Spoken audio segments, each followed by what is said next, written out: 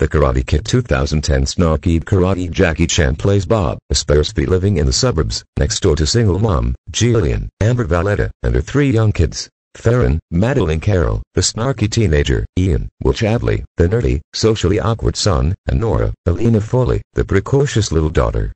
When the film opens, Bob and Jillian have been dating and he wants to take the next step in their relationship. He has decided to retire from espionage and would like to propose. The only problem is that he's never bonded with the kids, and frankly, they think Bob is the biggest dork they've ever met, a guise he assumes part to keep his identity incognito from the rest of the world. Jillian is reluctant to commit until the kids accept Bob. As the movie gods would have it, she is called away for a family emergency. Bob volunteers to watch the children.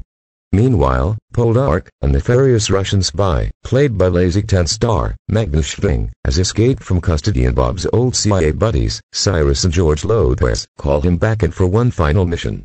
As you would expect, the secret agenting and the babysitting worlds collide, leading to a disastrous breakup with Jillian and everyone's life in danger. This being a family movie, no one's life is ever really in danger. The villains are too buffoonish to do any harm, and Bob is just too smart to let them get away with anything. The Spy Next Door bears some similarity to The Pacifier, that Vin Diesel hit film from several years back. Jackie Chan is a champ throughout this film and keeps the energy of everything up. Likewise, director Brian Loban keeps the pace moving, leaving very little room for the dull moments that kill these kinds of movies. Unfortunately, and I mentioned this above, the acting sometimes borders on painful. The kids. The fake Russian accents. Jackie Chan and Billy Ray Cyrus. I know, it's a family film. Give it a break.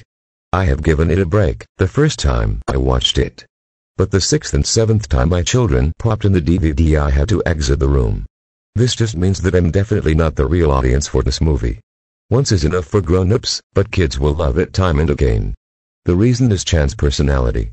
His talents as an action hero and a physical comedian make watching him a joy, especially for kids, who like to see bad guys get what's coming to them.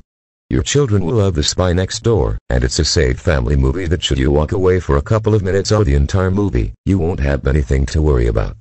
Extras for this Blu-ray/DVD combo set are minimal.